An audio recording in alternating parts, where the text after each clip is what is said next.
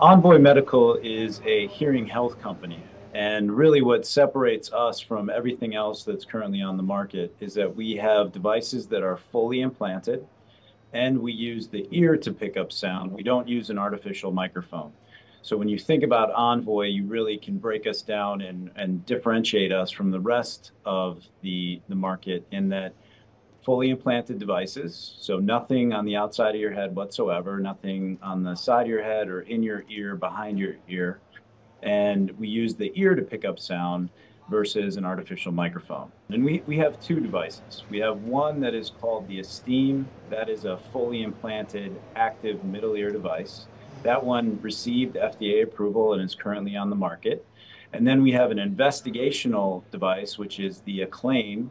That device is what I believe will be the first fully implanted cochlear implant to use the ear to pick up sound. And the benefits of using your ear to pick up sound are sort of self-evident in that our ears were designed or evolved in a certain way to allow us to hear human speech differently. It allows us to localize sound, reduce background noise, and things of that nature. So I've seen in my research that some people are calling you a disruptor. I'm wondering, do you consider yourself a medical device company or a medical tech company? It's a great question, and I absolutely think we're going to disrupt the hearing industry, specifically the hearing implant industry, which I believe has been rather complacent for quite a period of time. I'm not making a lot of friends in the industry by saying we are going to disrupt the current cochlear implant space for sure with our fully implanted cochlear implant. We are changing the game. So I think we're probably both. We are a technology company. Hearing is different than your traditional medical devices in that there's a lot of direct-to-consumer considerations.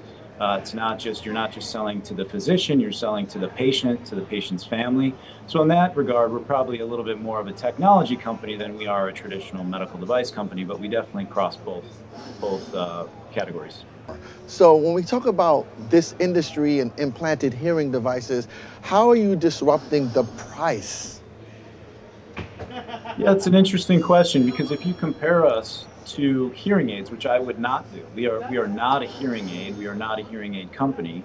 In fact, there's a bill being introduced in Congress right now that's trying to make that very clear that fully implanted active middle ear implants are not hearing aids. And so we are not competing with hearing aids on the price factor. That is something that Apple and Google and Samsung I expect to be doing in the future as over-the-counter becomes much more accessible to more people. For the Esteem device, which is the fully implanted active middle ear device that's currently on the market, that device all in, so we're talking about the surgery and the device, is about $25,000 to $30,000, depending on where you get the surgery in the United States.